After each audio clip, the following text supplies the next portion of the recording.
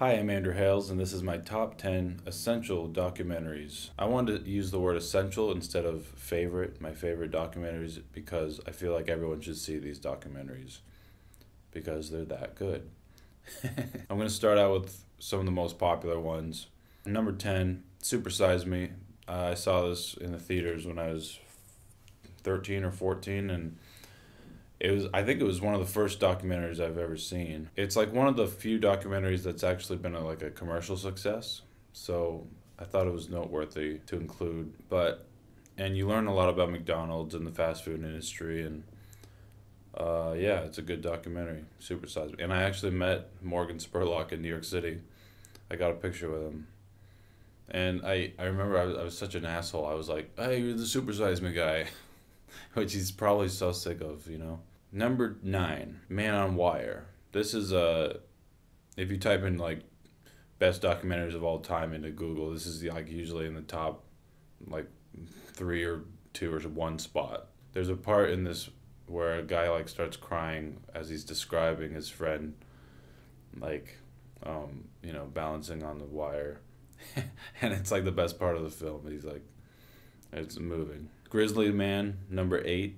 Werner Herzog's masterpiece, in my opinion. It's just really fascinating. This guy like lives with bears up in Alaska for like months at a time, and they're like killer grizzly bears, and they have all this like old footage of him just chilling up there with the bears.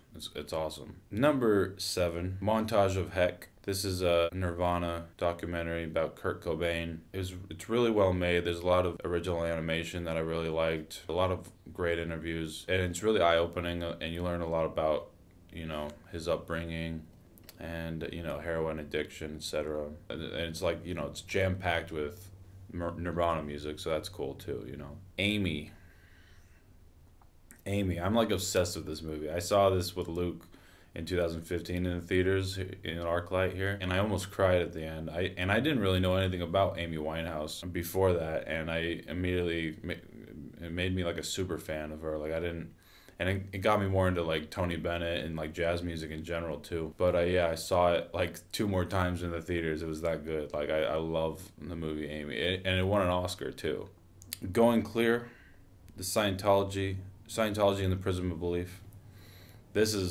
I've seen this a few times. I love this. This is on HBO. They have like clips from their actual conferences and old footage of like Tom Cruise on a ship celebrating his birthday with like everyone from Scientology. And they interview all these ex-Scientologists who talk about how they got into it, and it's just really fascinating. The Union, the business behind getting high. This is the documentary on marijuana.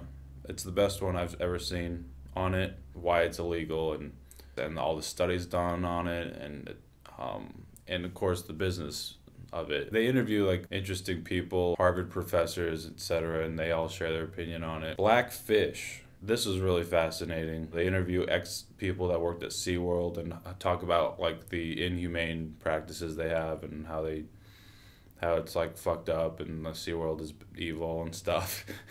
and they talk about Tilikum, which is this orca whale that like killed a few people, I think, but SeaWorld like kept it under wraps and stuff. Gyro, Dreams of Sushi. This is one of the most beautiful like cinematography films I've ever seen. It's about this sushi chef that charges like $300 a plate in Japan, and they have like reservations like 3 months in advance, and it's like the best sushi in the world. He's won like the chef Oscar award or whatever twice, which like no one else has done, and it's very inspiring too. He's like this wise old guy, and he talks about how you have to dedicate your life to your craft, and I love it. I love this film. All right, number 1. Okay, ready? Number 1, are you ready?